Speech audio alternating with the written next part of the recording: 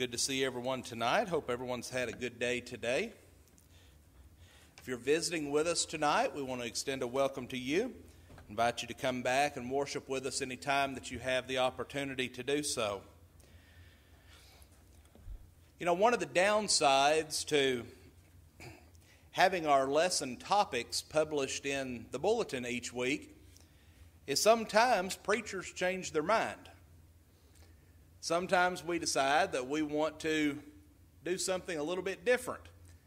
Sometimes between the times that I send those lessons to Betty and to Carolyn for the bulletin, sometimes I get to thinking about things and studying things and decide I want to go in a little bit different direction. Well, that's what we're going to do tonight. You know, God's Word describes for us many, many people who were considered faithful to our Heavenly Father. Their wisdom, developed from an obedience to the Lord's commands, leads them to being in a position of favor with God.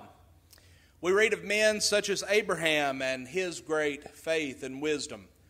We read about the wisdom that Moses had in being able to lead the children of Israel and to manage many of the problems and the issues that arose during that time. We read about Solomon and how God bestowed upon him a great amount of wisdom. Yes, we read throughout God's Word and we find mention of many, many faithful men. But all too often we overlook another significant group. All too often we overlook wise women. There are many times when women, as a result of their abilities of perception, their greater desire to serve God, and even at times their emotional differences that they have from men, that can aid them in being more wise than men in certain situations. We know of many such women in the church today that we look to as being wise, who are very intelligent in the Word of God.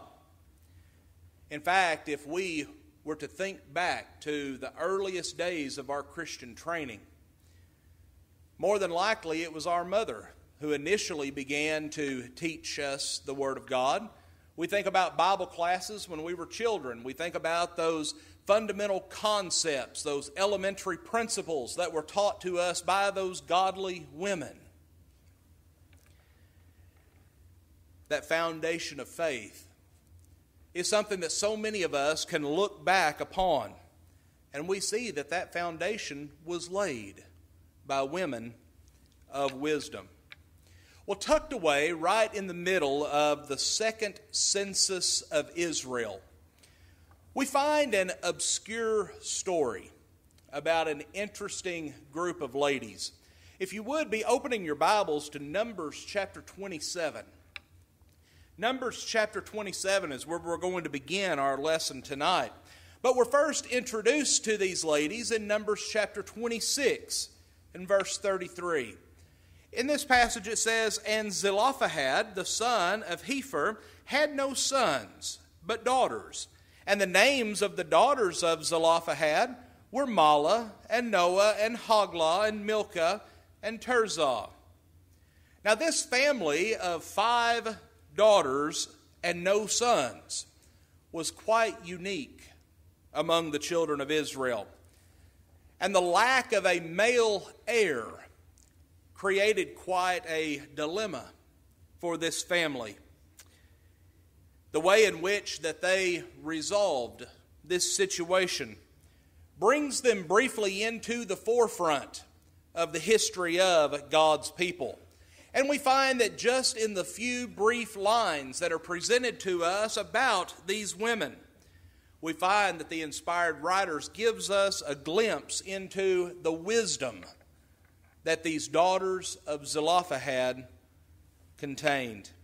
Now, although we know very little about these women, we know very little about their life, what we do read about them in the Scriptures should serve as a powerful testimony to us, a powerful example of the way that a Christian woman is to conduct themselves, but also we find some teachings here, some illustrations of things that men can apply to their lives.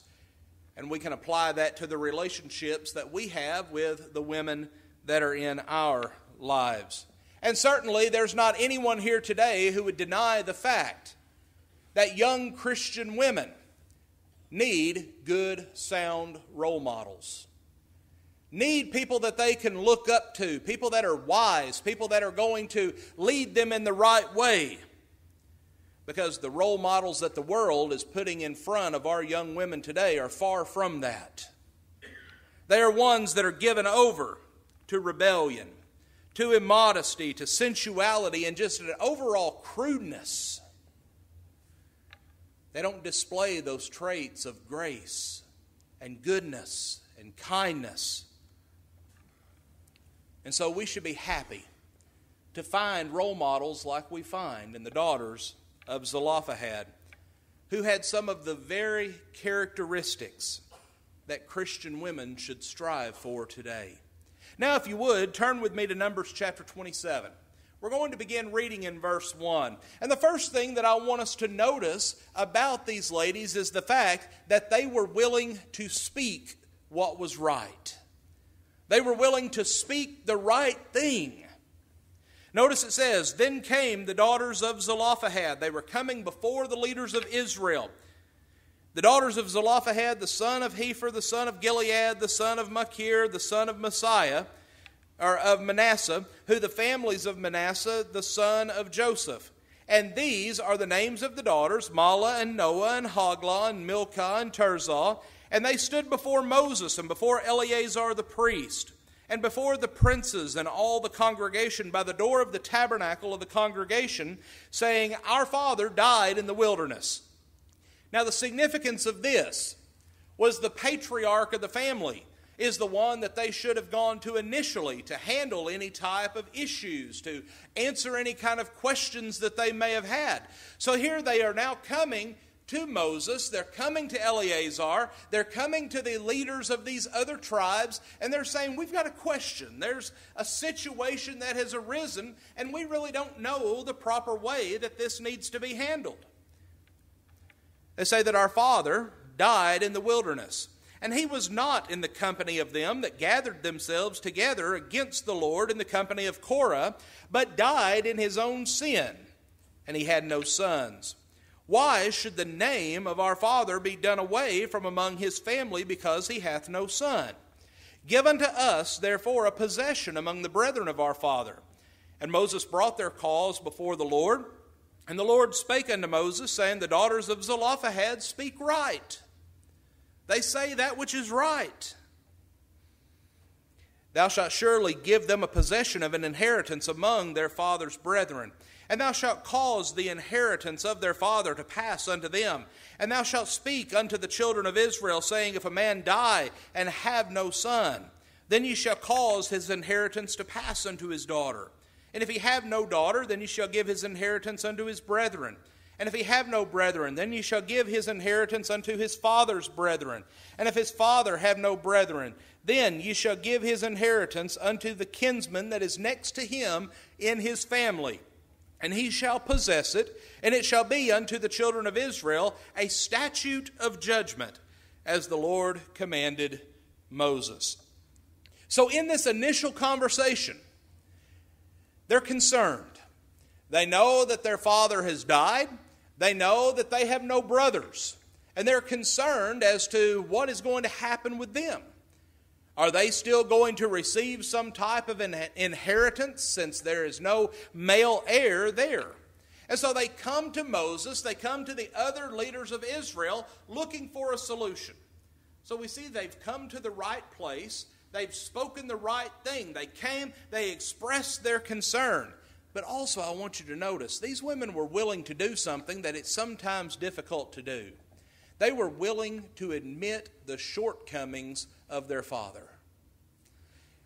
You know, sometimes it's hard for us to admit when we have a loved one that falls into sin. It's hard for us to admit when someone that is close to us does something that is wrong. But these women, they were willing to admit the fact that their father had done something wrong. We admire these sisters, these daughters of Zelophehad.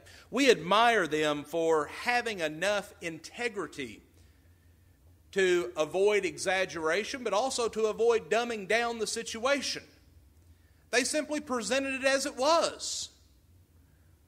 They spoke what was right. But notice how they did this. They started out by saying that their father had died in the wilderness, but that he was not one of those that had rebelled against God and against the leadership of Moses under the guidance of Korah. Now, you may remember this story from Numbers chapter 16. It's a very interesting story. The family of Korah had positioned themselves into a place where they were trying to lead people away from following Moses. They were stirring up a rebellion, and there were many people that were beginning to turn against Moses and began to follow the teachings of Korah and the leadership of Korah. But we remember what happened in that situation.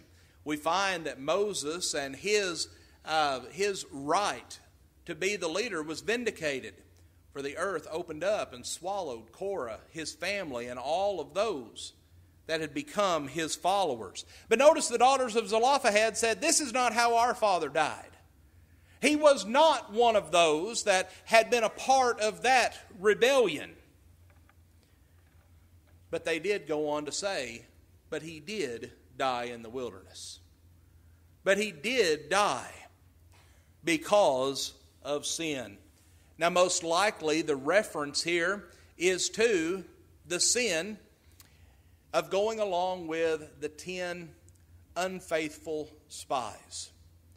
You remember whenever they got to the border of the promised land, that there were 12 spies that were sent to spy out on that land. And when they came back, 10 of those spies said, there is absolutely no way.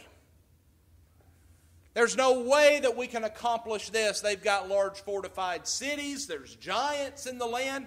We just don't have enough strength. But then you had 2, Joshua and Caleb, who stepped forward and said that with God they could accomplish it. That with God on their side, that they could accomplish it. Well, the majority of the people went along with the 10 unfaithful spies. They allowed their faith to grow weak. And they believed the report of these men that this was something that they just could not accomplish. And so as we read in Numbers 14, verses 29 through 30, God said, your carcasses shall fall in this wilderness, and all that were numbered of you according to your whole number from 20 years old and upward, which have murmured against me, doubtless ye shall not come into the land concerning which I swear to make you dwell therein, save Caleb the son of Jephunneh and Joshua the son of Nun. Now think about the tragedy of an entire generation of people losing their life. They were forced to wander in the wilderness for 40 years until every person in that generation, every person over the age of 20, with the exception of Joshua and Caleb, died in the wilderness. This tragedy came about due to disbelief, because they did not keep their faith in God. Well, we see this used as an illustration again in the New Testament in the book of Hebrews, in Hebrews chapter 3, verses 16 through 19, where the writer says, for some, when they had heard, did provoke, howbeit not all that came out of Egypt by Moses, but with whom was he grieved 40 years? Was it not with them that had sinned, whose carcasses fell in the wilderness? And to whom sware he that they should not enter into his rest, but to them that believed not? So we see that they could not enter in because of their unbelief. And so here we find these daughters of Zelophehad. They're saying, no, our father, he was not a part of the rebellion of Korah, but he did go along with the unfaithful spies. But he did lose his life in the wilderness because of sin. And folks, to me, that displays a great maturity on their part. It displays a great degree of wisdom in that they recognized that their father was in the wrong. They recognized that he had made a mistake, and as a result, he lost his life, was not able to enter into the promised land. But also, we see that these ladies spoke what was right in regard to God's plan for his people. Like the rest of the younger generation of Israel, they had witnessed their parents all die in the wilderness. That whole generation. They had wandered in the wilderness for 40 years before they finally got to enter into the promised land. Yet at the end of a 40-year period, they still had faith in God's promise. They still recognized that that possession was to be theirs. That inheritance of that promised land was to be theirs. Not only did they still believe, they still were determined to have a part in the promised land. That's why they came to Moses. They wanted to ensure that what they had been striving for, what they had yearned for, that they were still going to receive that, even though they were in kind of a unique situation. But God's intentions for his people are even greater today. In our time, God desires that every person will be saved eternally. You may remember Paul, in writing to Timothy in 1 Timothy 2, verses 3 and 4, said, "For this is good and acceptable in the sight of God our Savior, who will have all men to be saved and to come unto the knowledge of the truth." For those who are wise today, we face a long and sometimes difficult road to the prize. Just like those who were a part of the children of Israel, who wandered in the wilderness for 40 years before they ever were allowed to set foot into the promised land. But like these daughters of Zelophehad, we must never lose faith. Never allow ourselves to grow weak and forget what God has in store for us. That regardless of what we face in this life and how hard those struggles may be from time to time, that heaven will be our home. We keep that as our focus. But also, whenever we look at these ladies, we find that they were wise because they listened when other people spoke that which was right. Following this initial interview, a problem came to the attention of the leaders of Israel. And in striving to both please God and bring harmony back to the people, they sought out an admirable solution. If we turn to Numbers chapter 36, we'll pick up our reading again in verse 1. Numbers chapter 36, beginning in verse 1. "And the chief fathers of the families of the children of Gilead, the son of Machir, the son of Manasseh, of the families of the sons of Joseph, came near and spake before Moses and before the princes, the chief fathers of the children of Israel. And they said, The Lord commanded my God to give the land for an inheritance by lot to the children of Israel. And my Lord commanded by the Lord to give the inheritance of Zelophehad our brother unto his daughters. And if they be married to any of the sons of the other tribes of the children of Israel, then shall their inheritance be taken from the inheritance of our fathers, and shall be put to the inheritance of the tribe wherewith they are received. So shall it be taken from our lot of the inheritance." So stop right there for just a moment. The other people that were a part of that lineage, that were a part of the tribe of Manasseh, they're looking at this situation. They're saying, okay, now we know that God has told Moses that the daughters of Zelophehad, that they are supposed to have their part and their parcel in this inheritance. But what happens if they marry someone from another tribe? That's supposed to be the inheritance of the tribe of Manasseh. Well, what happens if they marry someone from another tribe? Is that possession not then going to become a part of that other tribe? And so the tribe of Manasseh was looking at this, trying to reason it out among themselves, and they were looking at it as a loss. that if these ladies were given part of that inheritance and then married someone from another tribe, then that other tribe was going to amass a greater inheritance than what the tribe of Manasseh was receiving. And so Moses goes to the Lord again. He speaks to the Lord. And rather than read this whole section of Scripture, if you want to mark down, read down through verse 12 at some time. The solution that they came up with was this: that in order to, using a more modern term, in order to make it fair all around, in order to appease everyone in this situation, what the Lord declared was that these ladies certainly had the right to marry, but they could only marry someone from their own tribe. They could only marry someone from the tribe of Manasseh. That way, that land would remain a part of that inheritance. They were told that they were only to marry the sons of their father's brothers. So they were told, you're to go to your cousins, those of your distant family, those that are a part of that same tribe. And those were the ones that they were at liberty to marry.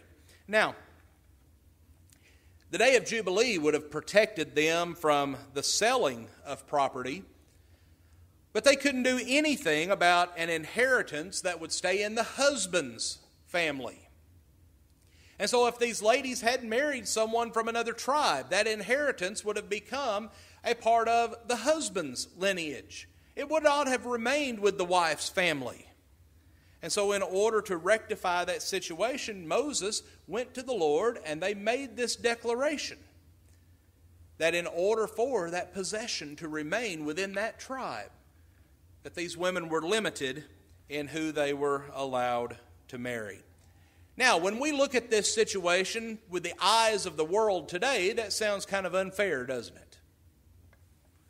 In the eyes of the world today, we think, well, you should be able to marry whoever you want to marry. Is that not the prevailing philosophy that we see? Well, when it comes to marriage and who we want to marry, limitations are hardly ever welcome. And that's why so often we see young people who will rebel. They'll go against the desires of their parents. And they'll go out and they'll marry someone that they know is the exact opposite of who their parents want them to marry. Well, so often, marriage that begins in rebellion ends in division, ends in divorce. But whenever we look at the Scriptures, here we find a true display of godly obedience. A true display of godly wisdom on these ladies' part because they were willing to yield. They knew that that was God's intention for them. James records in James 3 and verse 17, "But the wisdom that is from above is first pure, then peaceable, gentle, and easy to be entreated, full of mercy and good fruits, without partiality." And so the wisdom that comes from God, it is always going to be that which is good. It is always going to be that which is going to bring about the best impact, the best result upon the one that accepts and follows it. But let's think about this from the standpoint of Christians today. The New Testament tells us that there are certain people that are not allowed to marry. Matthew 5:32, 19:9, and also 1 Corinthians 7 speak of not marrying one who is guilty of adultery. 1 Corinthians 7 and verse 39 commands Christian widows and widowers that they must marry in the Lord. Now, there are some that look at that statement and they say, well, that simply means that they are to marry someone that has the scriptural right to marry. But if you look at the original language that is used there and the context that is used there, that is not what this passage is saying.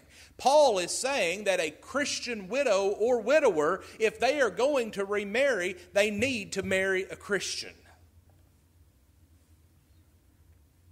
And one thing that I generally always say in that situation is that if you are a Christian man or a Christian woman, and you have been married to a good, strong Christian man or woman, why would you want to marry someone that is not a good, strong Christian man or woman? Also, a wide array of verses command us that we are to marry only one of the opposite sex. You know what? That should be something that we don't even have to mention.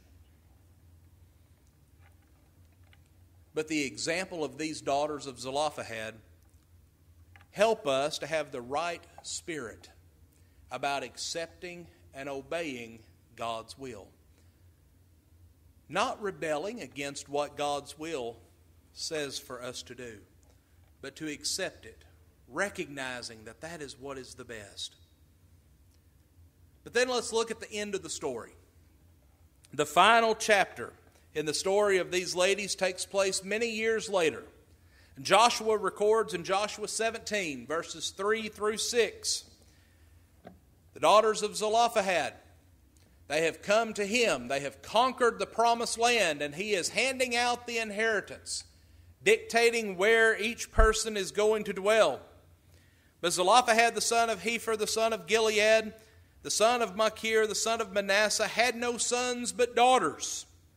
And these are the names of his daughters, Mahlah, and Noah, and Hoglah, and Milcah, and Tirzah. And they came near before Eleazar the priest, and before Joshua the son of Nun, and before the princes, saying, The Lord commanded Moses to give us an inheritance among our brethren. Therefore, according to the commandment of the Lord, he gave them an inheritance among the brethren of their father.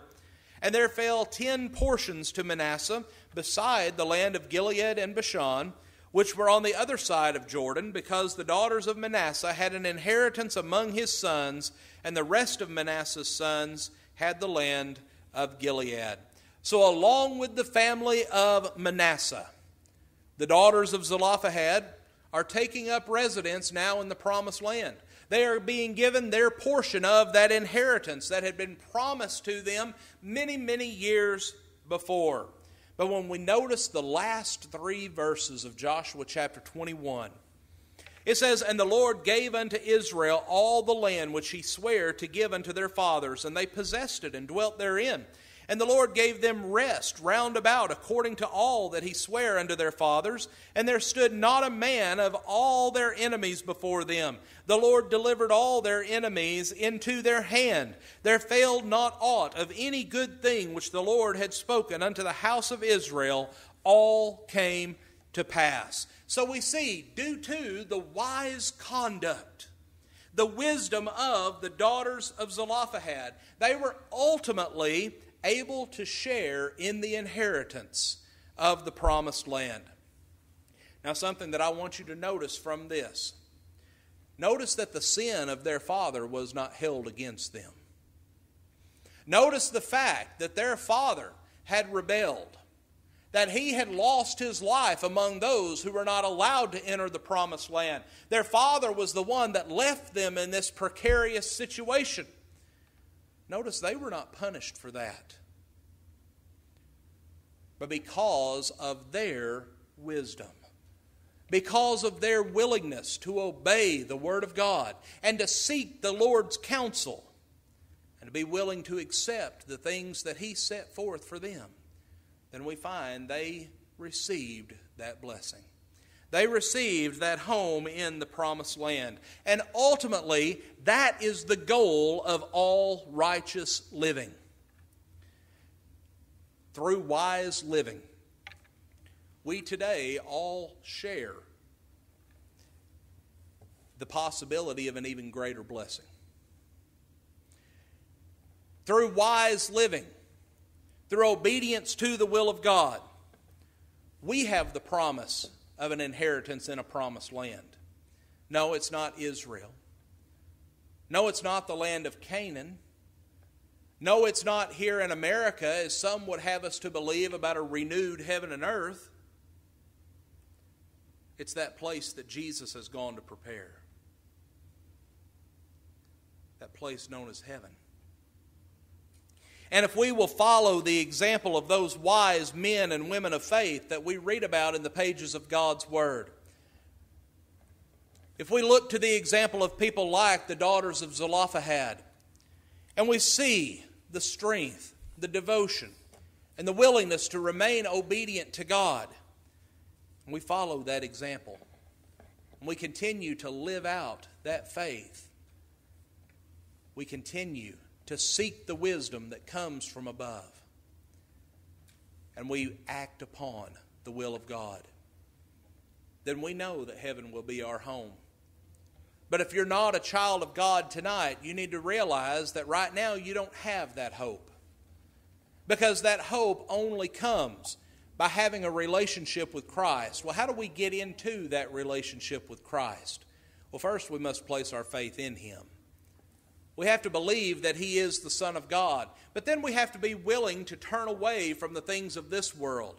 Turn away from our sins and become devoted to the things that are found within the pages of God's Word. And then we come forward and we confess that we believe that Jesus is the Son of God. And after making that confession, you submit yourself to the waters of baptism. There you'll come into contact with the saving blood of Jesus. Your sins will be washed away. And if you continue to live that faithful Christian life, the blood of Jesus will continue to cleanse you of your sins. But it may be that there is someone here who is not walking in the light, who is a child of God, but you've strayed away, you've grown weak. Something has happened in your life that has caused you to turn away from your devotion to God. Come back tonight. Be restored to the faith.